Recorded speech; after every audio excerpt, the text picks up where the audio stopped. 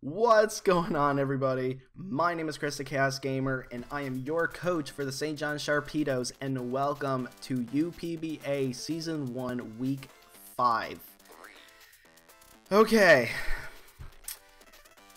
This week's battle, I wasn't looking forward to, because if you remember watching me play this guy in the UPL, I got swept 6-0. And I fought Arzztt of the Columbus Croconaws. Just for those of you who did not watch the UPL battle, or any of the UPL battles for that matter, this guy is an absolute fantastic battler, to the point that he won the UPL Season 1. So needless to say, I was not looking forward to fighting him. Fantastic guy, don't get me wrong, but he's such a good battler. I was so nervous to fight him. It wasn't funny. So the set I ran for him, we're just gonna get right into it. Lando Calrissian our Landorus, holding Life Orb with Sand Force as its ability, with Stealth Rock, Earth Power, hit HP, Ice, and Rock Slide. Basically, a similar kind of set as last week, except instead of, what was it, Earthquake? I swapped out for Stealth Rock, with max EVs in Special Attack and Speed, and the rest in Attack. So there isn't really much to say with this one. Hit hard, and hit fast. Next up is Orochi, the Hydreigon, with Choice Scarf and Levitate, with Flamethrower, Draco Meteor, U-Turn, and Dark Pulse, with max EVs in Special Attack and Speed, and the rest in Special Defense. Again, it was hit hard, hit fast, especially fast with Choice Scarf. So basically a lot of mons in the set that a lot of the mons that I used against him were hit hard and hit fast, basically. Next is the Metagross, with Choice Band as its ability, with Clear Body as its ability, with Meteor Mash, Bullet Punch, Hammer Arm, and Earthquake, with max EVs and HP and Attack, with the rest in Special Defense.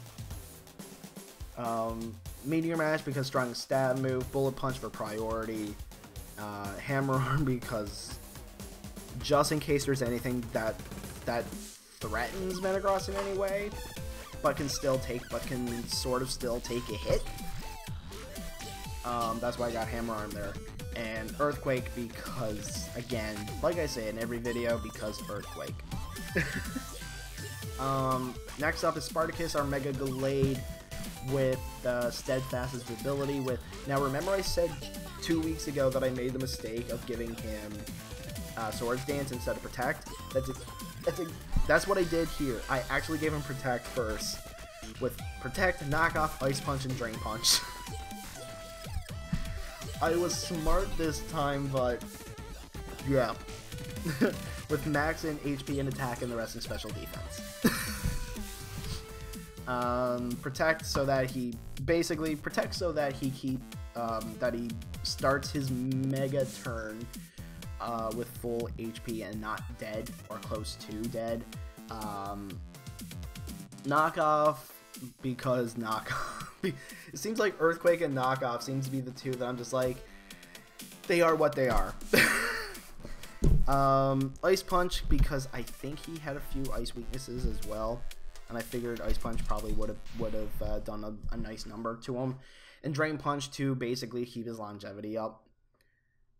Next is Crobatman or Crobat with the Lumberry with Enter Focus with its ability, with Brave Bird, U-Turn, Roost, and Defog. His EV spread I had for this one is way whack.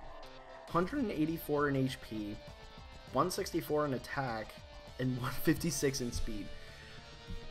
156 speed on Crobat. Basically, I mean, he's still fast. Crobat is,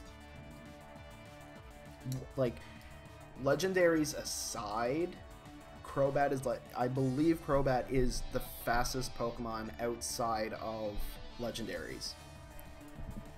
So that's why I didn't want to put too much speed investment in there, and why I wanted to get the others fairly decent as well.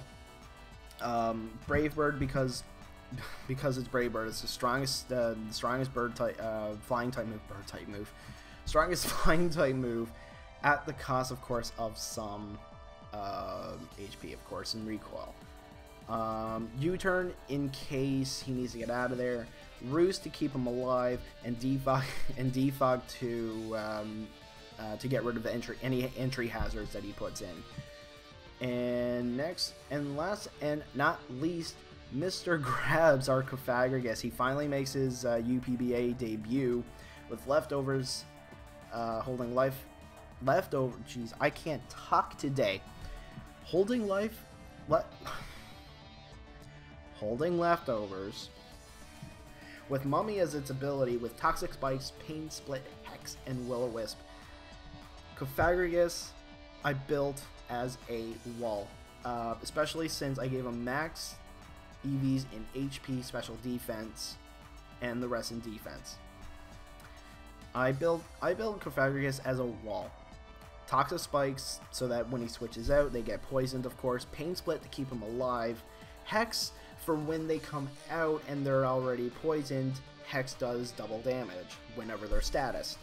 And Will-O-Wisp basically for Pokemon that on the turn that I use Toxic Spikes and they don't switch, I can use Will-O-Wisp so that then they drop their attack, and I can also use Hex at that point as well. Basically a physical wall that can do a hefty bit of damage. I'm getting low on water. No, I have none. So that was the set I ran for Arzztt of. It's so weird saying that. I'm so used to just saying Arzztt of the Columbus Croconaws. So that was the set I ran. I'm going to show you the replay there now. So if you guys enjoyed the video, be sure to click that thumbs up button like you never clicked it before, and subscribe to the channel for more videos. And be sure to also check out the Pokemon Snakewood Let's Play. That's also running in concurrently with the UPBA. I've been Chris the Chaos Gamer, and I will see you in the next video.